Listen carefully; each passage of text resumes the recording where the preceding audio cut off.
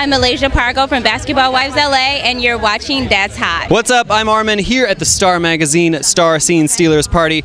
We're going to find out all the scoop on all the stars. You're watching That's Hot. Adrienne, Real Housewives, how's that going?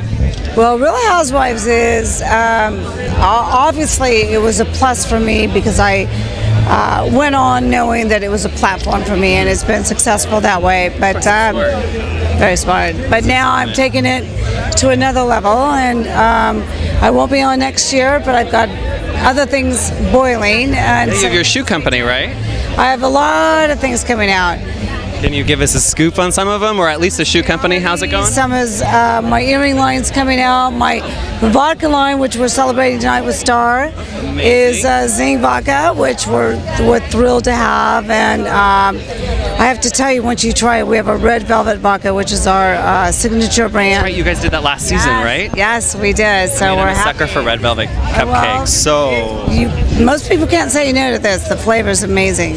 And Jacob is just standing here, so.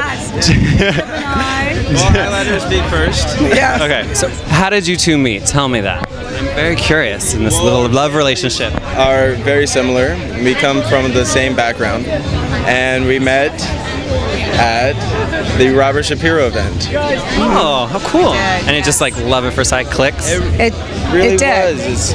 There's a lot of similarities between us. Our families are very. My family overall was in the spirits business, as in Zing. His family, Anheuser-Busch, his family owned Anheuser-Busch. So my family was in the Coors business 150 years ago. So it's kind of full circle. It's a great story. It was Adrienne's great-grandfather and my great-great-grandfather. I think the two of them would be very proud that you guys ended up together. Somewhere along this family tree, it all came together. It just is like the way he pours the beer. It just brings back memories of my dad doing it the same way. So it's interesting.